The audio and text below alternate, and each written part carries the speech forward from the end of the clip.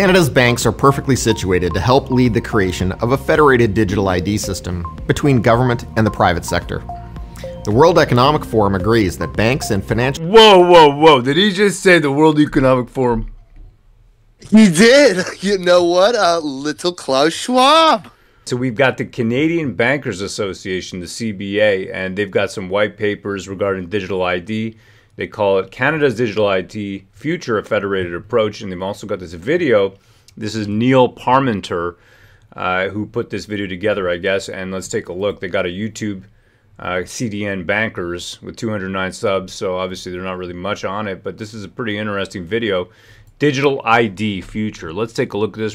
Pan and I are going to be watching this and then commenting. Let's see.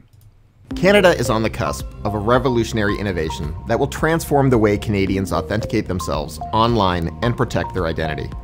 Digital ID. First of all, Pan, what do you think, man? Trustworthy face, yay or nay, brother? I don't know. He kind of reminds me of Daily Affirmations with Stuart Smalley, if you've ever seen Saturday Night Live back in the day. You know, I'm good enough, I'm smart enough, and gosh darn it, Klaus Schwab likes me. All of us are living in a digital world, but we're tethered to an analog model of how we identify ourselves, memorizing countless online passwords, carrying government-issued licenses, plastic cards, and more. Digital ID is a way for Canadians to identify themselves to government, businesses, and each other electronically, with ease and rock-solid security. I don't know. I just don't trust the dude. You know what I mean? Just the way he's talking to me. Yeah. Not at all. Not at all. Something about him, man. There's something, and maybe, I don't know what it is. There's something about him, but I'm going to keep watching. Without the need to present physical documents. One interconnected network.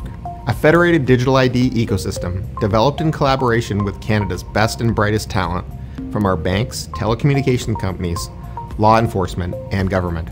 Hold on a second. Banks, telecommunication companies, law enforcement, and government. All right, so I know that TELUS, which is a telecommunications company, was paid $200K to spy on our data. That's for sure. Blacklock's reported that.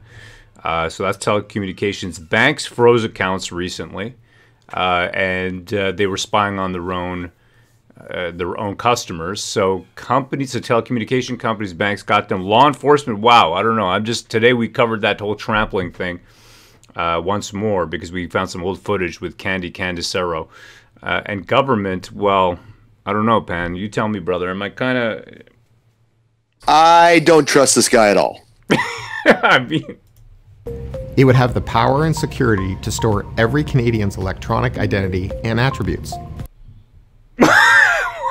You know, I'm not a Canadian, but let me, speak on behalf of most Canadians when I say hard pass, buddy. Right. And it would unlock countless opportunities for Canadians to verify who they are safely, quickly, and securely, while only revealing the information necessary for each transaction. I just wanted to throw in a little pitch over here. Sign up for WCFreedom.com. There's a newsletter. It's free. Sending you information, all kinds of stuff that we find in social media. Fast. And get in on that, okay? Because it's top quality stuff, and we're going to be pushing that out, that content, and getting it into your inboxes. Easy and secure way to bank, sign up for government services, renew driver's licenses or health cards, shop, travel, and more. Canada's banks are perfectly situated to help lead the creation of a federated digital ID system between government and the private sector. The World Economic Forum agrees that banks and financial... Whoa. Did he just say the World Economic Forum? He did. You know what? Little Klaus Schwab. Okay, all right. So the World Economic Forum, I'm just going to back this up. Government and the private sector. The World Economic Forum agrees that banks and financial institutions should lead the path forward for digital ID. Come on, brother. Come on, man. Are you serious right now? Banks are highly regulated, and they want that control. I mean, it's scary stuff what the WEF wants to do. These guys are nuts. They have advanced cybersecurity and privacy technology, and they have the infrastructure to operate provincially and nationally. Oh yeah, that's what I want. Provincial and national control by Karl Schwab. That's Klaus. Sorry, Klaus Schwab. Santa Claus Schwab, who wants to... He knows when I'd be naughty, he knows when I'd be nice, and he's going to turn off my entire legal identity and my wallet associated with that. That's yes, sign me up, please. Banks are also at the forefront of working with fintech startups who are bringing revolutionary mobile and online products and services to Canadians. Digital ID can help consumers navigate between these apps and programs with trust and confidence, knowing their ID is protected at all times. A federated digital ID approach can also significantly reduce fraud, save taxpayer money, improve regulatory compliance, and make it easier to do business as an owner and as a consumer. Improve regulatory compliance so they can check your amount of your carbon score. Significantly reduce fraud. That would be anybody who they don't want money to go to. Save taxpayer money. Okay, so that's an efficiency argument over here. Easier to do business as an owner and consumer because you just tap away your existence. That's basically what it sounds like to me. In fact, the Canadian Bankers Association just launched a white paper with our recommendations on how to move forward with a federated digital ID framework.